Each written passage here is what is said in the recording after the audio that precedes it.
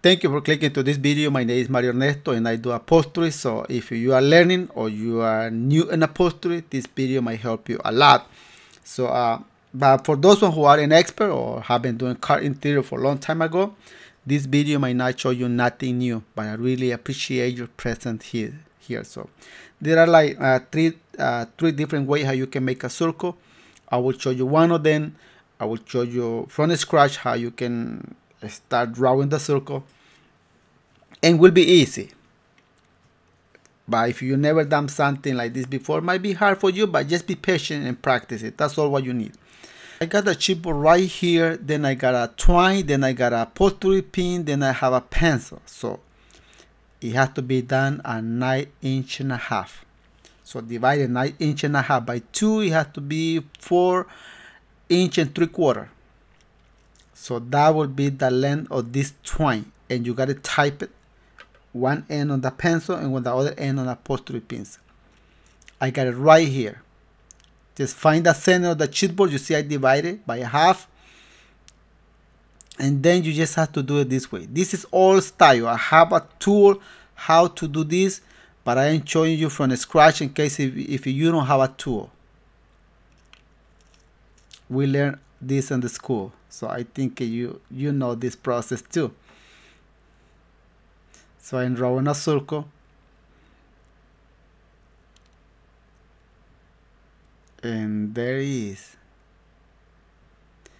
That circle, then smaller it is, harder it is to sewing. Then you have to cut it. And then I fold it by half. Why I fold it by half? Well, because I'm going to put a mark on it. I'm going to put 4 notches. There are 2. Then I'm going to force this chipboard on the other side and do the same thing.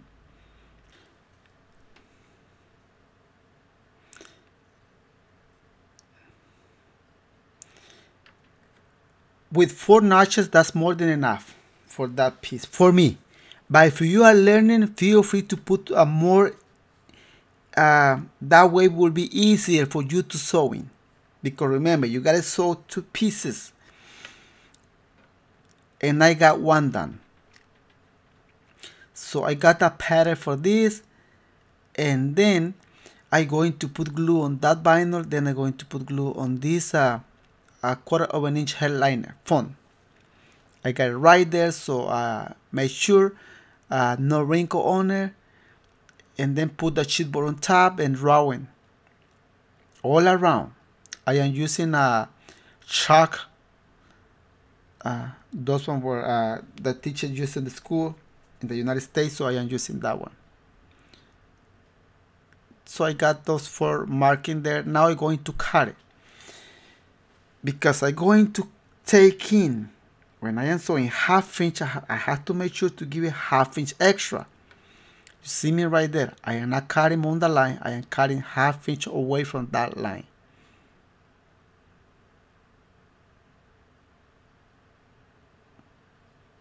And that piece is done. So I'm going to make those notches. I got it. So now I'm going to working on this black vinyl, and because with the extra, the circle have right now 10.5 inches, so it has to be, I have to find the half of this material and then divide it and then make a square of 10 inches. So I find the half in there, then I give it like 5 1/4, and 5 1/4 is 10.5. Same thing right here. Those lines, believe me, those marks are not necessary. But if you are learning, it's very important to for you to know the process. Those who have a long time working on upholstery, they know exactly this is not necessary. So I draw a square right there. You see now I put the circle in there, and it's 10.5 inches. You might say, why 10.5 inches? Don't supposed to be a 9.5 inches? Yes. When that circle, when I done sewing, that circle will be 9.5 inches. And I have it right there. So now I just get this. There are three different ways how you can make this there. I am using one way. I am showing you one way. So that means if you see somebody doing something similar and he used a different technique, but at the end the result is the same as mine. So it's just about technique. That doesn't mean he's wrong or I am wrong. No, it's just about different technique, different style. See, now I am putting the chipboard on top, and I do the same thing as I did with the green vinyl. Drawing. I got it right there.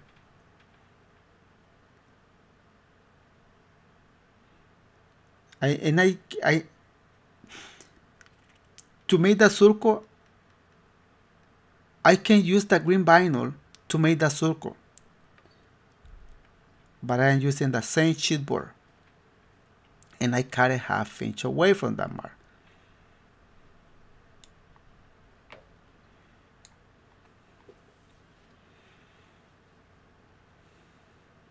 And you see me cutting right there. This is heavy duty vinyl.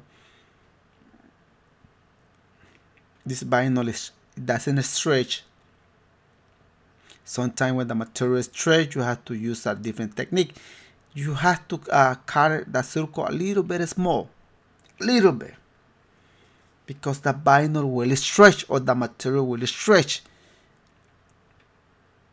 So I got it, that part right there. So now I just made this cut in there. You might ask why I'm making those cuts. Well, because without those cuts it will be like you can still sewing without those cuts, but it will be like hard and will shrink. So my advice to you, if you are learning, make those cuts and don't make it all the way to the mark. Cut like a little bit before. So now I'm going to put glue on that piece of material.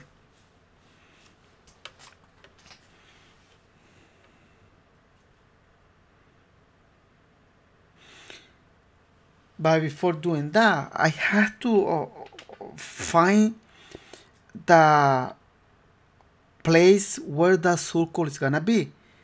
I have an extra phone, as you can see on the side of the vinyl.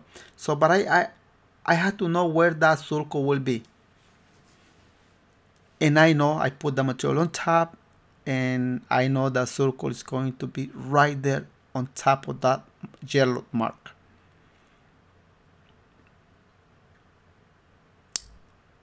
And I got him in there.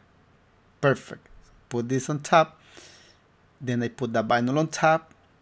And you can see it right there. So far so good. I have to take this to the sewing machine. You have to have like a kind of skill how to using the sewing machine to do this. If you don't know how to use the sewing machine, don't try to do this. First, you have to learn. You have to know at least the basic how to sewing. So I put the material on one mark, then I will start sewing a little by little. Remember this, don't pull none of those material. Just place them on top and sew it. Place them on top and sewing. If you pull the material what is on top, at the end you will have an extra vinyl, and there is no way how you can get rid of. No way. So just place them on top and sewing. That's the way. Not even the bottom. Don't pull the bottom, because if you pull the bottom material, at the end you will be short on the material what is on top.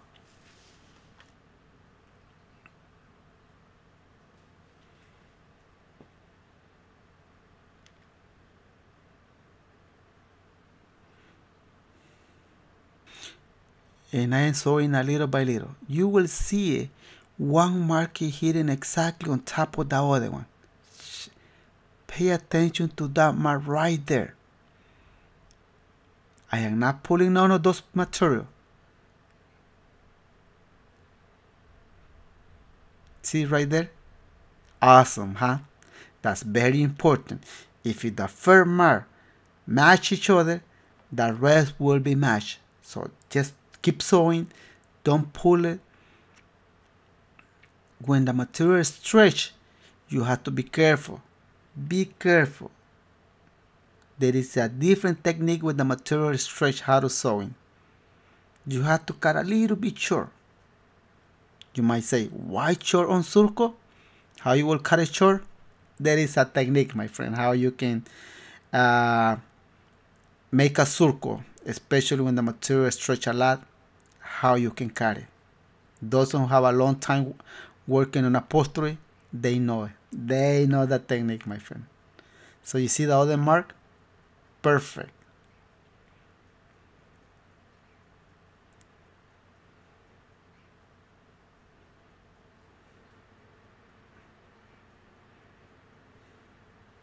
And yes, just put a little bit of speed. That way it doesn't consume too much time and you don't get boring watching me sewing. And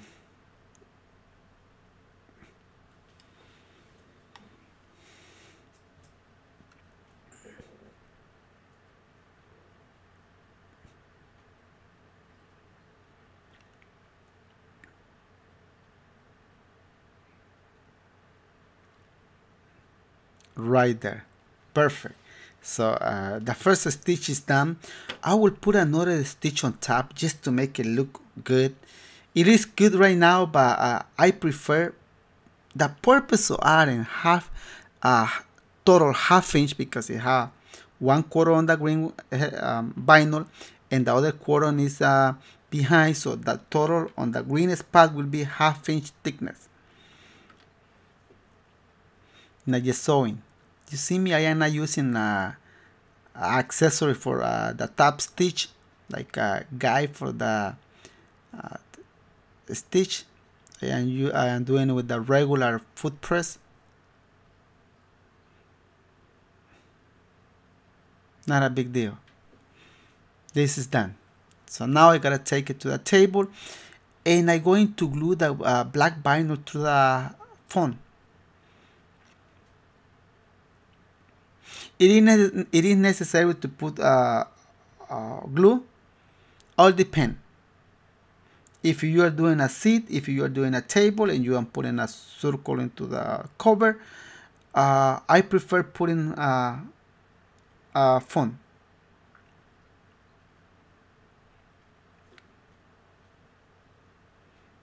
Right here, you have to make sure to don't stretch the vinyl when you are gluing it. Don't stretch, because even if you cut them and sewing good, when you stretch, it will look like if it's not a circle. So don't stretch the material. Just place them on gluing. You can see right there. If you pull it too much, will lose that shape. And you can see it right there, my friend. It is just an idea how you can make a circle from scratch. And you can see the green vinyl is a little bit higher than the black one. That's what I added, 1/4 of an inch extra on that part. And you can see it, look nice. I put the chipboard on top and it match. Have to put the rule in there too. Just make sure you have 9.5 inches, because that's the measurement that I have to be at the end. Let's see. Wow, you can see it right there, 9.5 inches. You might say, oh, mister, you make it look so easy, but that's not easy. It is hard for me. I haven't tried, and I still having a hard time. My friend, keep practicing. Don't give up. I have been working on upholstery since I was a little child, and believe me, and I still learning. So my best advice for you, if you are learning about upholstery and you see something that is so hard for you, the secret is this: don't give up. Keep trying and trying and trying. Then at the end you will get it. The purpose of this channel is just to give you an idea how you can make your own work. If you contact me because you are looking for work, that's not the purpose of this channel. I am not looking for work. and I am not looking for employees. It is just to give you an idea. That's all. Giving you an idea how you can make your own work. Thank you for watching this video and see you in the next video.